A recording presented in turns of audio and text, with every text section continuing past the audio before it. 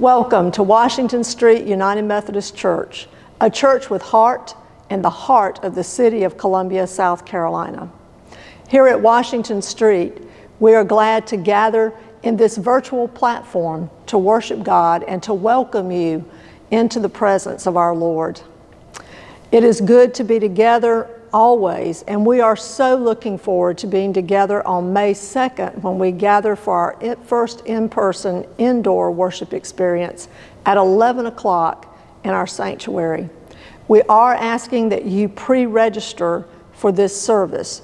This will allow us to make sure we have plenty of room for everybody and to plan for that time when we need to add a second service on Sunday morning. I also want to remind you that we will continue during this transition period our virtual worship experiences and our outdoor worship experiences, because we understand that some of us are ready to be in person while some of us are a little less ready. But we invite you to continue to worship either on this platform at our outdoor services and then beginning on May 2nd at our indoor in-person worship experiences at 11 o'clock in our sanctuary.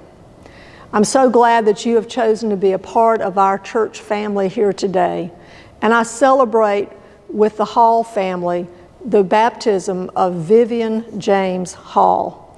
She was baptized last Sunday, and you will see the video of that baptism in our service this morning, and I hope that you will take time to mark this in their life with a card or a note to the Hall family. I want to express my deep appreciation to our Sunday dinner team, who is gathering right now to prepare for our Sunday brunch on the grounds. What a great ministry we are providing to our community. As we gather this time, we will be meeting from 11 to 1, serving a great and wonderful brunch by Deneen the Coffee Queen, and also offering COVID-19 shots to our community. In addition, there will be a van here to test for HIV positive and also for hepatitis C. In this way, we continue the ministry of Christ, offering food, healing, and hope to the world. Let us worship the Lord.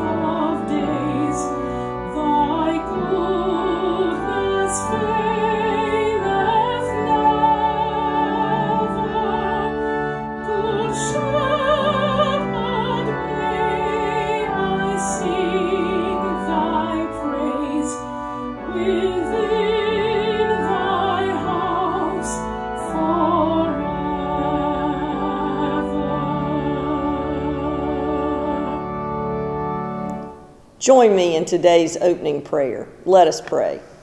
Almighty God, you give us the joy of celebrating our Lord's resurrection Give us also the joys of life in your service, and bring us at last to full joy of eternal life. Through Jesus Christ our Lord. Amen. And now if you would join me in the affirmation of faith as found printed on your screen. We belong to God, eternal and infinite, creator of all things and all that is to come. We follow Christ, who comes to us from God and reveals God to us.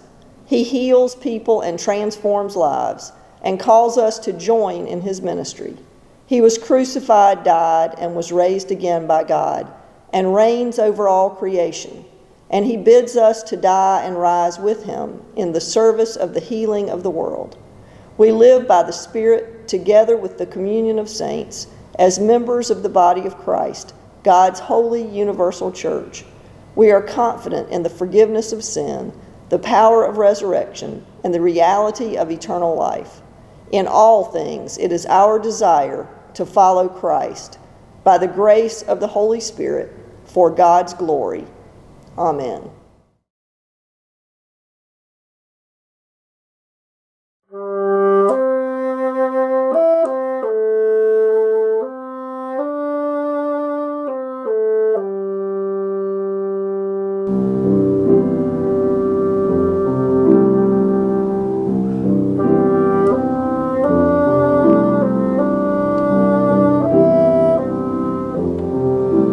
My shepherd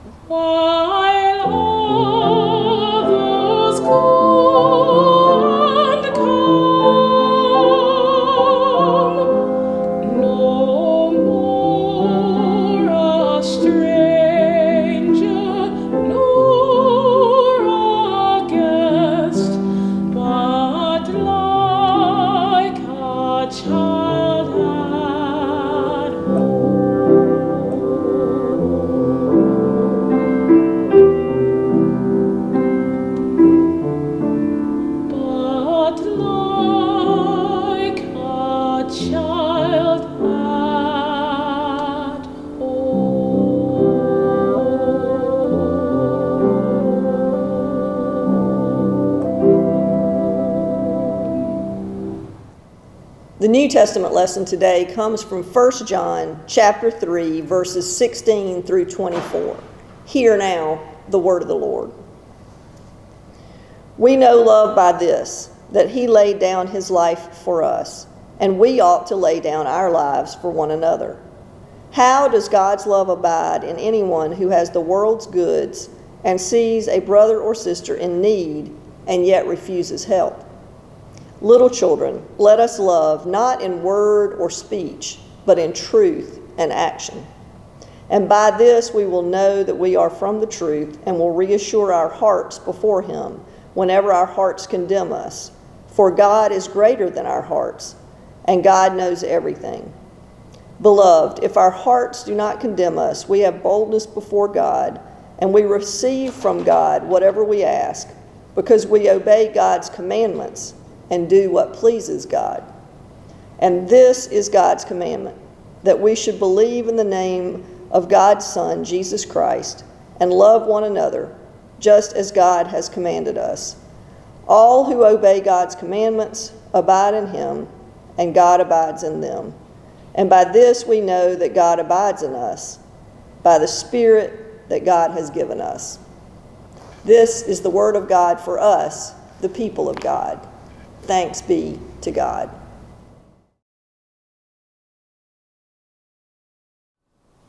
My ears perked up as I listened to Kristen Scott Thomas's story about her grandfather on My Grandparents' War on PBS on Sunday night. Commander William Scott Thomas did not die in service to his country, but he laid down his life in ways that are remarkable. He commanded the HMS Impulsive during the D-Day invasion, during the British rescue efforts of British troops at Dunkirk, in the Russian Arctic convoys, and in placing Allied mines in German minefields.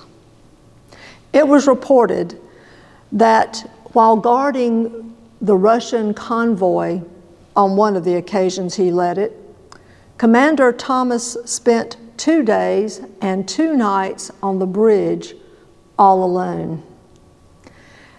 At the end of the storm, his crew had to lower his body into the ship because his entire body was encased with 2 inches of ice. He literally could not move. It is documented that during one of 4 incursions into the waters at Dunkirk, he ordered his crew to go below deck, hoping to spare them from the German forces' attack. In his own report to the British Royal Navy, Commander Scott said that at the time the HMS Impulsive was under attack by 6 German planes and 3 German aircraft carriers. No, he did not die in service to his country, but he showed us that laying down one's life is not always about dying. It is sometimes about living. Our text today teaches us that Jesus defined love by laying down his life for us. And then our writer asks, how does God's love abide in anyone who has the world's goods and sees a brother or sister in need and yet refuses to help? He suggests that our witness to that love is about living in the way of Jesus every day, laying down one's life for one another, and loving one another in truth and action. Ronald Cole Turner wrote, laying down our lives at its core can mean any number of ways in which we lay aside our claim to our own lives. We lay down our lives when we put others first. We lay down our lives when we live for the good of others. We lay down our lives when we make time for others. To love others is to lay down our life for them. When we lay down the completely normal human desire to live for ourselves, and when instead we allow the love of God to reorient us towards the needs of others, we are laying down our lives. Now, no doubt some of you are thinking, well, this is nothing new. And you're right. It's not anything new. Neither was it new information for the community of faith at the first century. Our writer was addressing a church in crisis. His community was very likely founded by the Apostle John, and the Gospel of John was the primary source for their community. But things were changing. The first apostles were dying. Peter, James, and Paul had all been executed by the hands of Rome. By 60, in the year of the 60 Christian era, the church was already under threat of attack for persecution almost all around the world. The temple in Jerusalem had fallen, and that literally shook the Jewish Christians to the core. By that time, there were multiple congregations scattered across the Middle East and on the bordering countries, some of Gentile origin, some of Jewish origin. But as the word of Christ spread, there were new theological claims were emerging, and some Christians were struggling with life in this new context. In other words, our epistle writer was doing what all preachers must do, interpreting the gospel in their context. The questions and the challenges are not so new, nor are the answers. Yet ever so often, especially in times of change or times of crisis, we need to hear them again. The largest question is, how do we live as followers of Jesus Christ in times like these? Well, our current context suggests that we need to think about living like Jesus in the strange reality of a pandemic. Living like Jesus, for most of us, has meant not gathering when and where for worship when it was dangerous to our health or to our neighbor's health. Today it means loving your neighbor enough to wear a mask, even if you have been vaccinated. It means continuing to reach out to those persons who were affected in large ways by this pandemic, who perhaps lost their job or lost hours, therefore lost wages.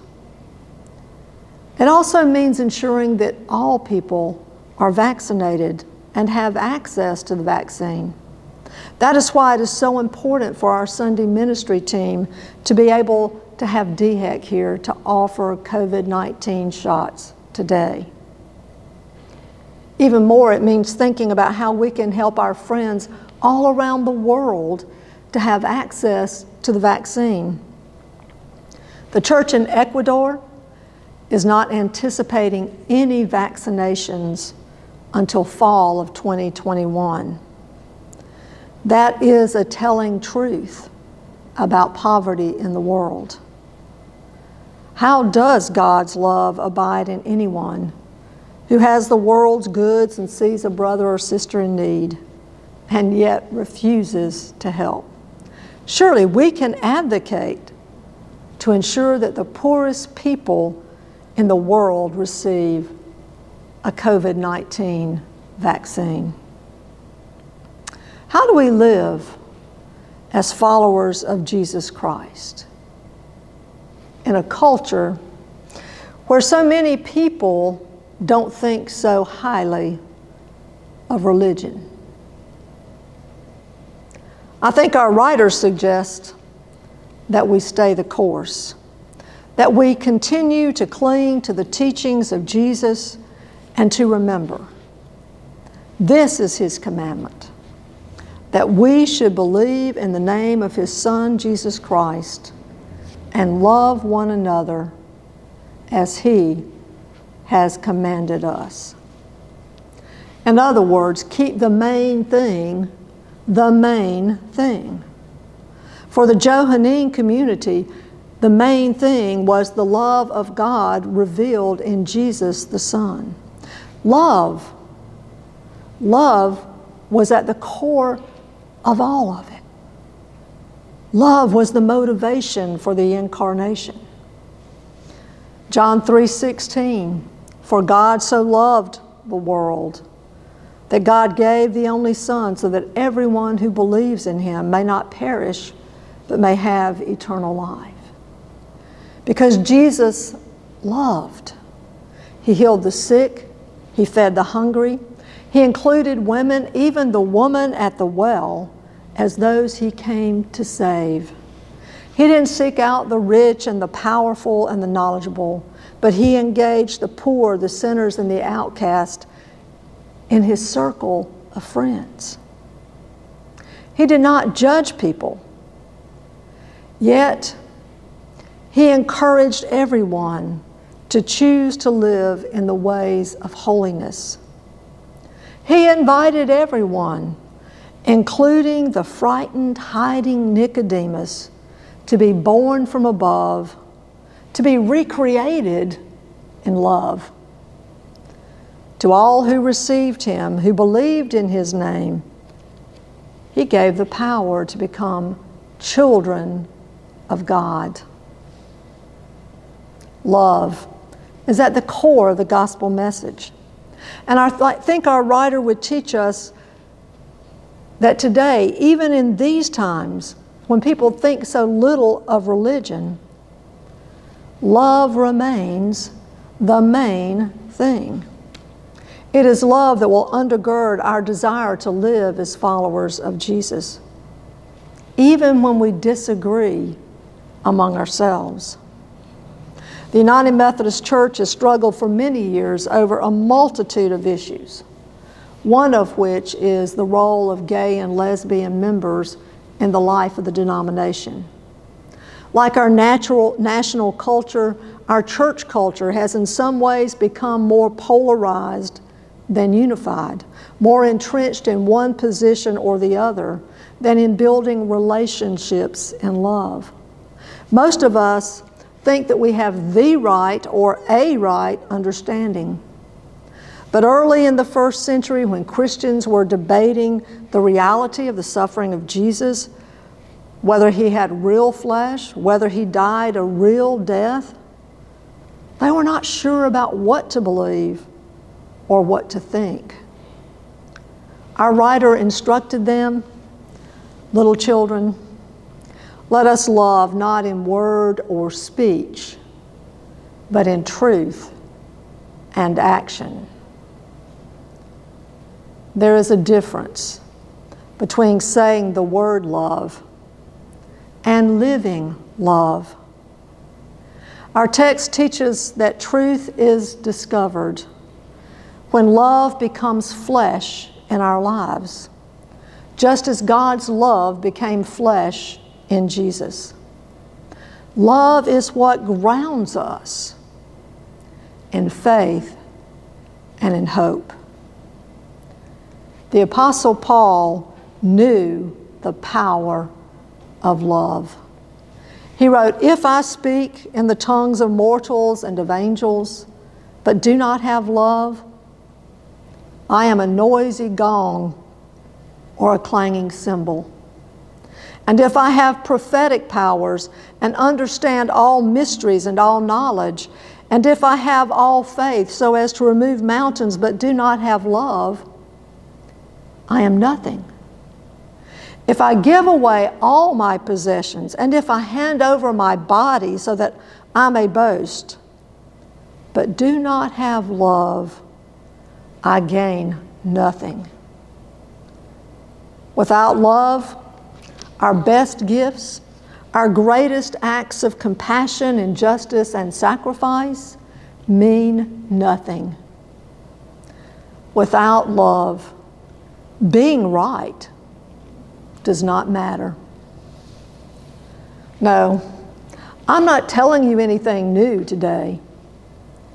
Rather, I am directing you to the very core of the gospel: love.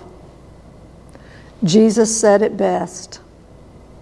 This is my commandment, that you love one another as I have loved you. Let the people of God say amen and amen. Let us pray together.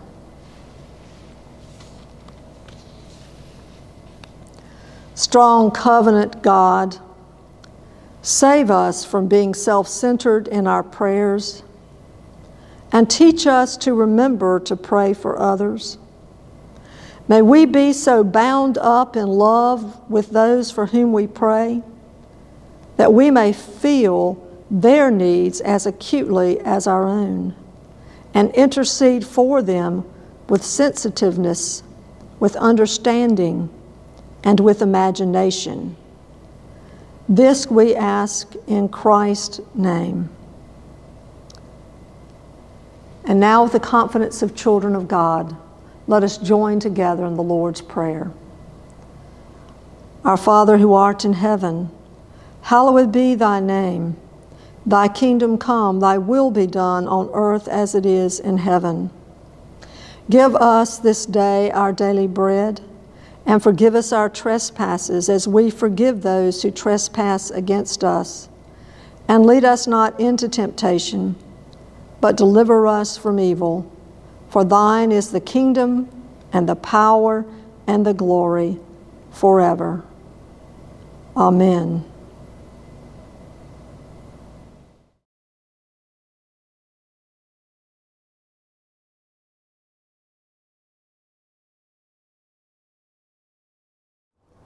Brothers and sisters in Christ, through the sacrament of baptism, we are initiated into Christ's holy church. We're incorporated into God's mighty acts of salvation and given new birth through water and the Spirit. All this is God's gift to us without price. Today we present Vivian James Hall for holy baptism. On behalf of the whole church, I ask you, do you renounce the spiritual forces of wickedness, reject the evil powers of this world, and repent of your sin? If you do, please answer, I do. I do. Do you accept the freedom and power God gives you to resist evil, injustice, and oppression in whatever forms they present themselves? If you do, please answer, I do. I do. Do you confess Jesus Christ as your Savior, put your whole trust in His grace, and promise to serve Him as your Lord in union with the church, which Christ has opened to people of all ages, nations, and races? If you do, please answer, I do. I do. Will you nurture Vivian in Christ's holy church, that by your teaching and example she may be guided to accept God's grace for herself, to profess her faith openly, and to lead a Christian life? If you will, please answer, I will. I will. Let us pray together. As the body of Christ, O Lord, we pledge that we will proclaim the good news and live according to the example of Christ. We will surround this family with a community of love and forgiveness, that they may grow in their service to others. We will pray for them, that they may be true disciples who walk in the way that leads to life. Let us join in professing the Christian faith as contained in the scriptures of the Old and New Testaments. Do you believe in God the Father? If you do, please say, I do. I do.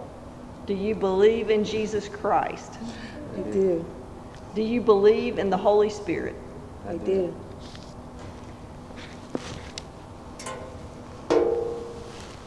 The Lord be with you. And also with you. Let us pray. Eternal Father, when nothing existed but chaos, you swept across the dark waters and brought forth light. In the days of Noah, you saved those on the ark through water. After the flood, you set in the clouds a rainbow. When you saw your people as slaves in Egypt, you led them to freedom through the sea. Their children you brought through the Jordan to the land which you promised. Sing to the Lord, all the earth. Tell of God's mercy each day. In the fullness of time, you sent Jesus, nurtured in the water of a womb. He was baptized by John and anointed by your Spirit. He called his disciples to share in the baptism of his death and resurrection, to make disciples of all nations. Declare his works to the nations, his glory among all the people.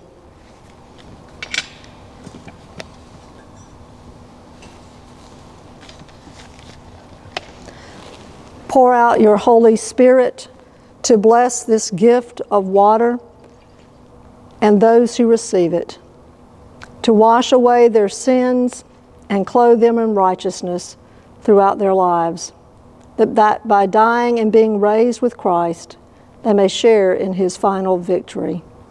All praise to you, eternal Father, through your Son, Jesus Christ, who with you and the Holy Spirit lives and reigns forever. Amen. Vivian, would you come see me? Oh, how fun. Can you smile at Mr. Lynn? Thank you.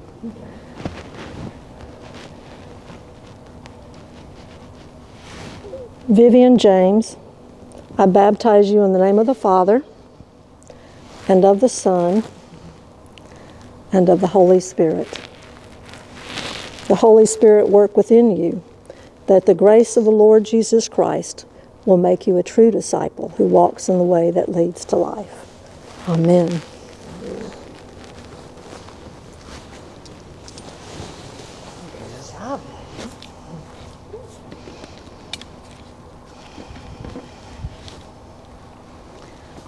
It is our joy to welcome our new sister in Christ.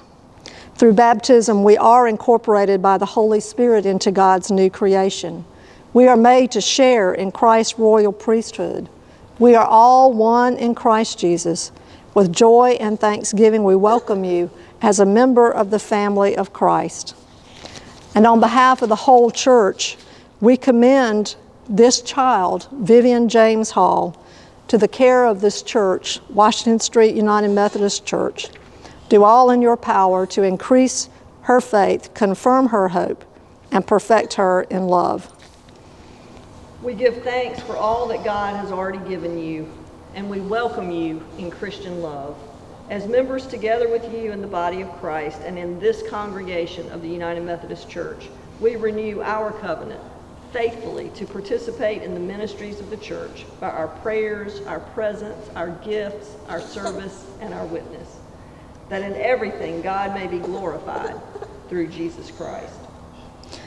The God of all grace, who has called us to eternal glory in Christ, establish you and strengthen you by the power of the Holy Spirit, that you may live in grace and in peace. Amen.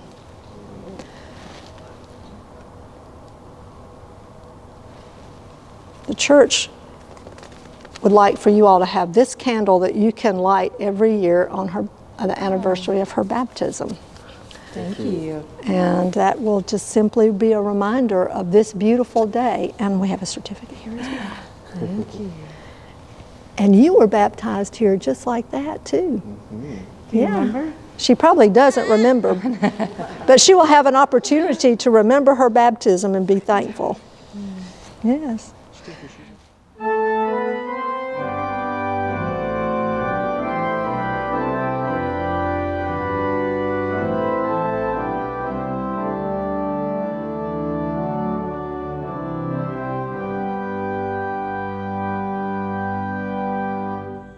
Though I may speak with great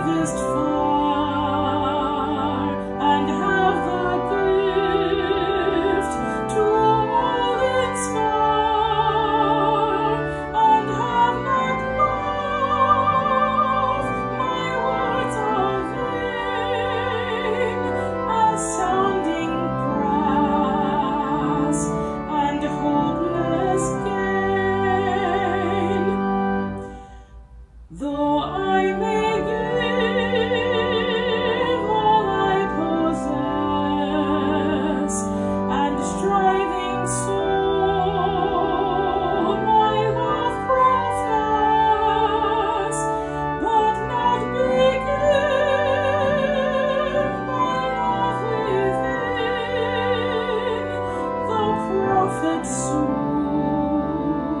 turned strangely thin.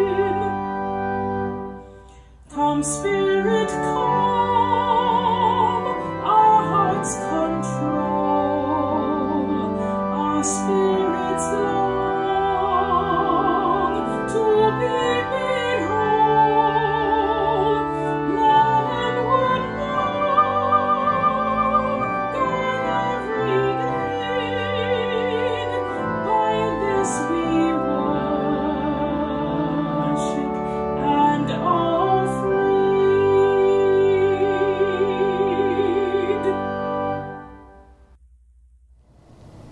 Wherever we are today, we are worshiping together.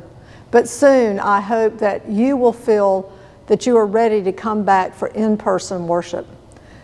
So I greet you today from a pew, reminding you that this place, this sacred place, is here, and you are a part of the family of God.